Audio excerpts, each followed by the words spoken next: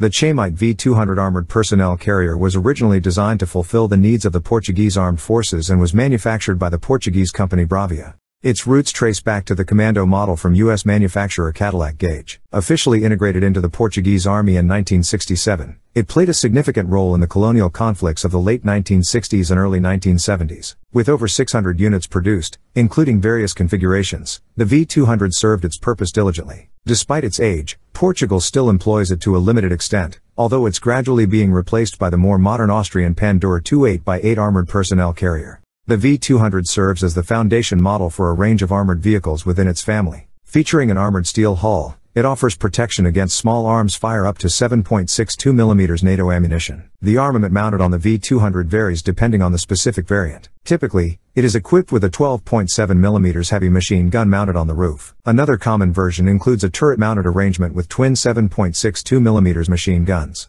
With a capacity to accommodate 11 individuals, the V-200 includes numerous firing ports for troops. Access to the vehicle is facilitated through side, rear doors, or roof hatches. Positioned at the rear of the hull, the engine was originally powered by a Chrysler petrol engine, but in the 1980s, it underwent a refit with Cummins diesel engines generating 155 horsepower. The vehicle operates on full-time all-wheel drive, furnished with run-flat tires and a self-recovery winch as standard features. Additionally, the V-200 boasts full amphibious capabilities, utilizing its wheels for propulsion in water. Variants of the Chaimite V-200 include V-200 Armada 60, tailored for the Portuguese Marines, armed with 8 88mm rocket launchers. V-300 reconnaissance vehicle, manned by a crew of 4 to 5 individuals, armed with a turret-mounted 20mm cannon. V-400 fire support vehicle, fitted with a 90mm gun. V-500 command vehicle. V-600 mortar carrier, equipped with an 81mm mortar and manned by a crew of 4. V-700 ATGW carrier, designed for anti-tank guided missiles like Swingfire, Hot, TOW, or Milan. However, this variant never reached production. V-800 armored ambulance. V-900 armored recovery vehicle. V-100 anti-riot vehicle, outfitted with a water cannon for crowd control purposes.